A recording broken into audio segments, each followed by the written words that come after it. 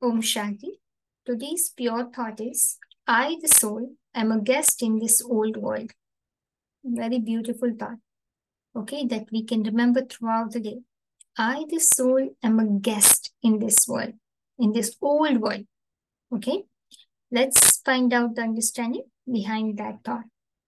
Okay, so earlier we mentioned about Avyakt stage. Okay, we said later we will define it. Okay, in here, in one word it is defined, which is soul consciousness. Okay, soul consciousness means an Avyakt stage. Okay, so whenever we see ourselves as a soul and perform actions, okay, whenever we think and churn about soul related knowledge that we have taken in the basic and advanced course. Okay, that also comes in the Avyakt stage. Okay, so here, what are the signs of being in Avyakt state? See, if we constantly practice being in soul conscious, okay, if you don't know what soul conscious is, please go through the basic and advanced course. Of course, you know the contact information is below every video. Okay, so anytime you contact and find out and do that 7-session course.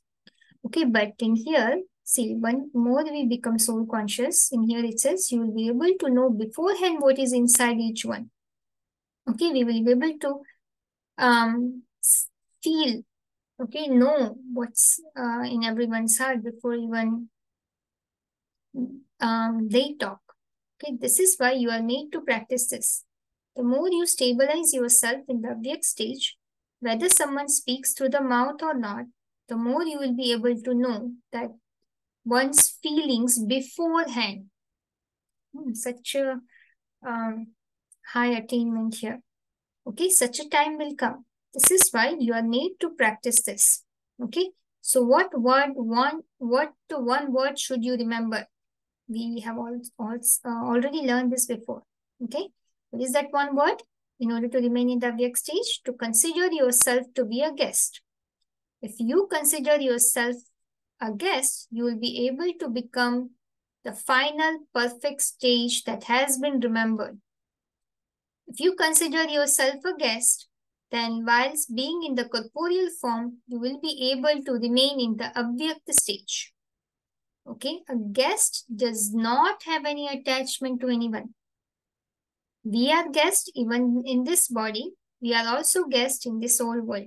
Okay, so we can remember this. If I want to remain in the soul conscious stage, we can create this awareness for the day. Okay, that I am a guest. Guest doesn't have any attachment.